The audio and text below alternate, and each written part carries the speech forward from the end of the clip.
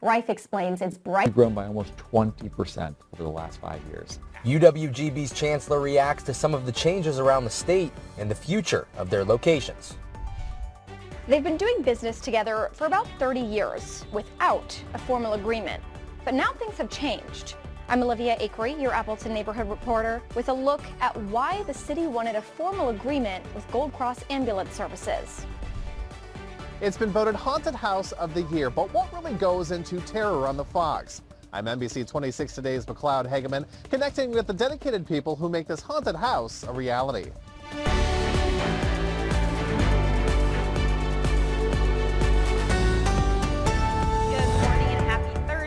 I'm meteorologist Lauren Larson. We're seeing a little bit of some rain on our radar as we were in the earlier morning hours. It's now mostly passing over the lake, but as we look further out to the west, there are a little bit more showers headed our way, and we can still expect some rain as we go later into the afternoon hours across the entire area. Waking up to mild temperatures right around 50 degrees for the entire area, which is even warmer than we started off yesterday morning, above normal.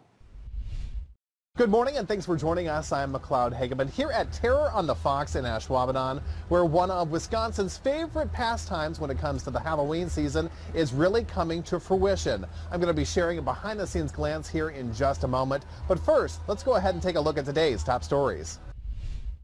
A Kaukauna woman's death over the weekend is now being investigated as a homicide.